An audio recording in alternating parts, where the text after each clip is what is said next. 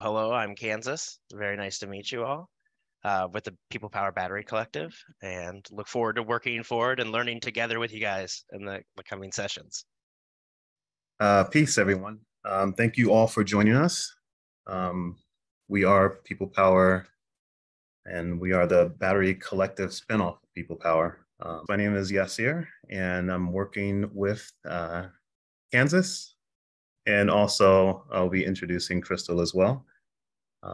So I actually can introduce her now. Crystal. Hi, everyone. Yeah, I'm so excited to be learning with you all here. We're about to embark on a journey together to try to figure out how we can build a battery backup emergency battery in your community, because we know that just from remember back in COVID times when the toilet paper was out, when people were hoarding toilet papers, we don't have to be hoarding batteries. We can be sharing these things, especially when these things cost thousands of dollars. Can communities do it all together, knowing that a lot of times power shutoffs don't happen for everyone all at once?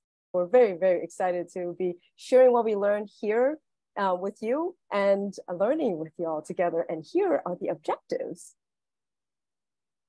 Peace, y'all. So yeah, we just wanted to establish, first off, just thank you all for all showing up. It's amazing. Showing up and being present is the first step to really engaging with community and even learning. So really appreciate that. You guys are going to be learning and hopefully engaging with in this course here. So we just put out 3 real quick. These are just summaries, but we hope that you guys, at the end of the series can be activated to set up your own backup powder collective supply. So by the end of it, hopefully you have enough knowledge and enough support from both this community and your own local community to start getting those systems in place. Additionally, we want to be able to be able to be organized and host community meetings to talk about the issues that are happening in your community so that you have build resilience and connections that really matter for when things in your community happen. And as we heard from everyone's in their own unique community, in their own unique place and time, and your requirements, your needs of your community, and even the abilities of your community, right? All are dependent on where you are.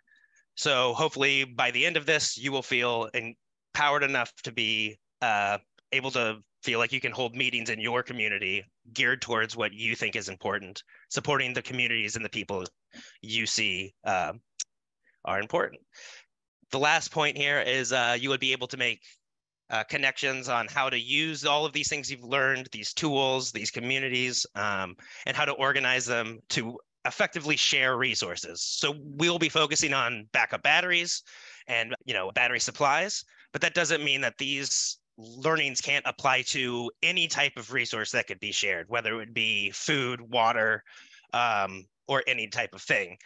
A lot of the objectives of this is to try to help us break our boundaries and our understanding of our trained models to help us realize that we are powerful and that we can come up with creative solutions. If you are interested in kind of hearing a little bit deeper information about the experience of the folks in Oakland and how they started the first battery collective that we're modeling off of, we did an episode of the Response podcast, which is a podcast that Shareable does, which focuses on how communities are building collective resilience in the wake of disasters.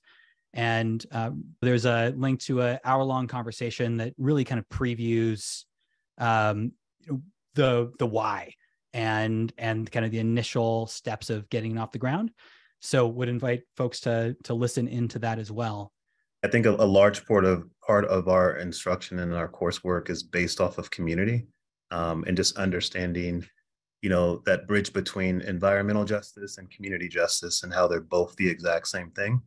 And also preparing individuals to learn how to build community, probably so much that you may be like, where the hell's the battery? So we just want to make sure that you understand that, yes, we feel you, and that is definitely our focus here.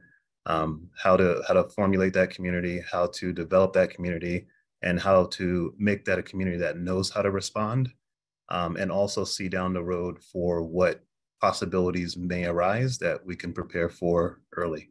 All of these resources that we're creating as part of this course are going to be made free and available for anybody to use and adapt. They'll all be published with a Creative Commons license.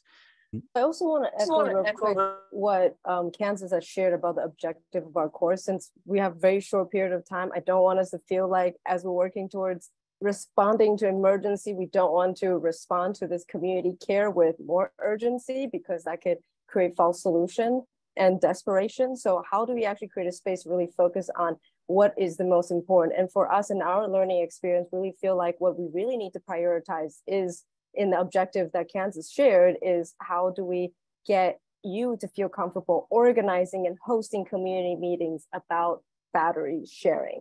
How do you then make a connection on how to use these tools to organize more shared resources, do power mapping? So these should all translate to anywhere you go and anything you want to share with your communities. But what we'll be focusing on is going to be very much around batteries for now, because we do have a very short period of time. Want to make sure we all feel comfortable. Yeah. From our experience in doing any sort of energy related resources for community sharing, we realized that the biggest barrier is not necessarily the object themselves.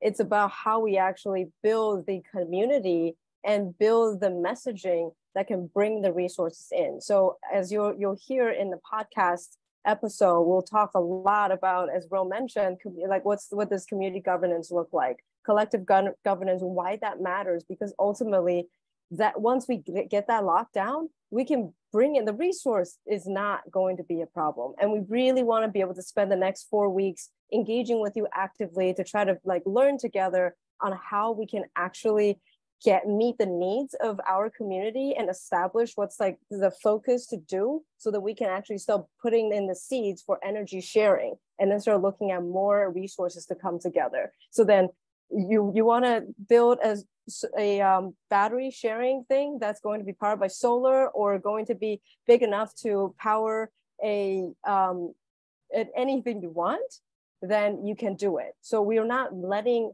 these physical material become the barrier for our community needs. Because when we're talking about designing for the future that's based on justice, we're talking about us coming together and deciding for what we want to see. So then we're not letting the engineers and the technical experts design what is possible. We're letting ourselves and our imagination decide what is possible. And that's what we're hoping for the next 4 weeks to be. And then when we have follow through in the following 4 weeks, we'll be like trying to understand how your community actually looks like, bringing what we've learned over the next 4 weeks to come together and doctor it together and problem solve together.